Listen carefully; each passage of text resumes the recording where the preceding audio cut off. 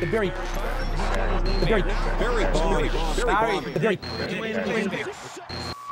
You wanted me to jump off the bridge, I finally have jumped. You wanted to bring me down, you finally have brought me and my family down. You finally have done it. Barry Bonds' volatile relationship with journalists is well documented.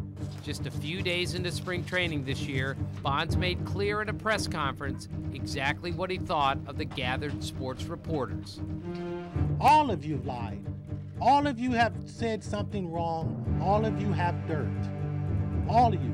When your closet's clean, then come clean somebody else's. But clean yours first. Bonds' relationship with the media is a rocky one simply because he wants it to be. You go negative with me, I'm walking out of here.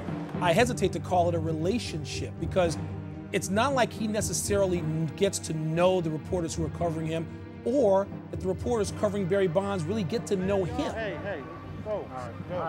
I don't get the sense that Barry cares about that one iota and that there's anything that's going to break the ice in that really frosty relationship. To me, everybody wants something from Barry.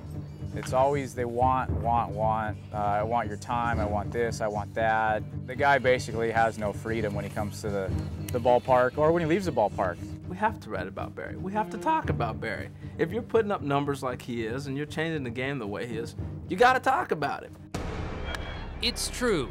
Bonds' achievements have been so spectacular and the steroid controversy surrounding him so significant and complex that he has transcended sports, becoming fodder for editorial cartoons and appearing nearly as often on front pages as sports pages. Barry's not going to get the benefit of the doubt from a media standpoint. Talk show hosts, columnists around the country are going to take swipes at Bonds here from, now until he breaks Henry Aaron's record, and it's not going to be a pleasant situation. Bonds' discomfort with media has deep roots, perhaps before his days with the Pirates, maybe even before he played at Arizona State. It might go back as far as his childhood. Barry grew up in a clubhouse where there was an adversarial relationship in the media with Willie Mays, his godfather, and with his dad.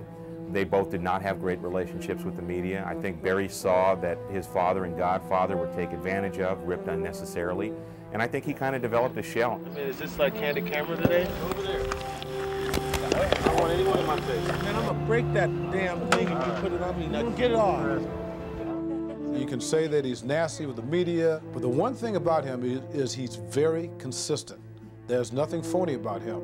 He is what he is, and take it or leave it. He likes to put that tough veneer out there sometimes. He thrives off it. He thrives off the confrontation. I think sometimes he has said, I'm just being too nice a guy to you guys, and it's affecting me out on the field. Chances are Bonds' relationship with the media may not improve even if he is able to continue pursuing the most historic number in sports, 755 home runs.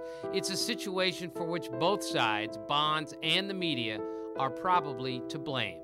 Barry sometimes just does not understand or does not seem to want to understand the kind of job we have to do and the questions we have to ask.